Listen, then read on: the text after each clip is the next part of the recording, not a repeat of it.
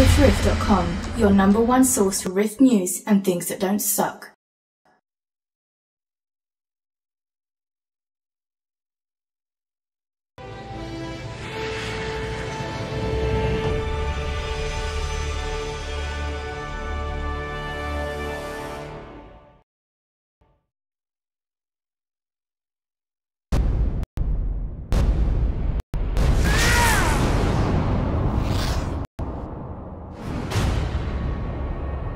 I think the most exciting part about our game is how open-ended the class system is. There are so many possible options you can make in our game. I love being able to say, I want this, and I want that, and I want to mix it together, and that's exactly what we're doing. The class system in Rift is all about the Ascended and their Ascended powers. The Ascended are Talarans who passed during the Great Shade War. They've returned to Talara now from the Soul Stream to fight back the forces of Regulus and save Talara from the planar invasion.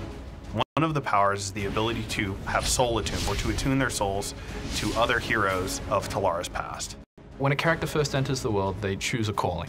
Calling comes in 4 basic types. They were either a warrior, rogue, a mage, or a cleric. This defines the skills they have, their general play style, and the types of souls that they can attune to. A soul defines what a class is in essence. It defines its abilities, it defines what talents it has access to, and how you actually spend your points in that soul defines how you are going to play as a player. Every player will start with a single soul. That is the calling that they represented in their former life as they level. As they adventure throughout the game, they gain levels and they'll unlock additional souls they can then equip.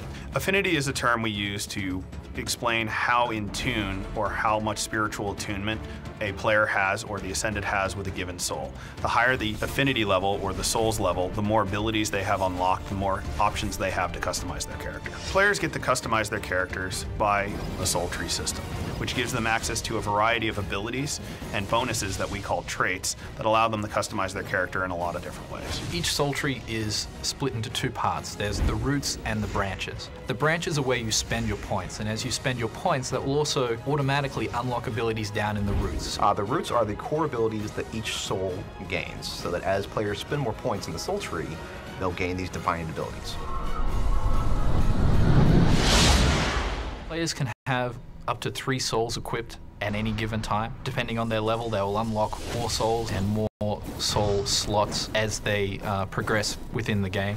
Players will be given a number of opportunities to obtain souls in the game. First by questing, or even just plain old adventuring, killing monsters, or other player versus player combat. The way that we're going to reward souls in the game will give players the opportunity to get the souls they most desire first, and then collect the rest of them as sort of a minigame. One of the great things about our game is that we never lock a player into a single choice. There are so many souls to collect within its calling that at any given time, a player can dump a single soul and choose a different soul and have a new gameplay experience. Take the Nightblade, for example. They excel at close combat and they're very sneaky, but they don't have a lot of ways to take care of people that try to get away from them. By picking up the Ranger soul and learning a little bit out of their soul tree, I gain access to powerful ranged attacks that allows me to kind of take care of those people that are trying to get away from me, because I don't want them to get away. I'm a Nightblade, I'm all about killing things. One of the really cool things about our class system is how you can actually mix up the points. The way you spend your points will be completely different to the person standing next to you, and that's going to be something that is going to be ongoing and people will be able to change around for years to come. A lot of games go, this is your box. You can play within your box, there's lots of room.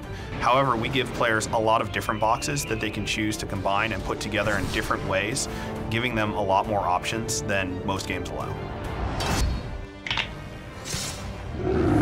I really like the system. I think it's awesome. It's like having your cake and eating it too.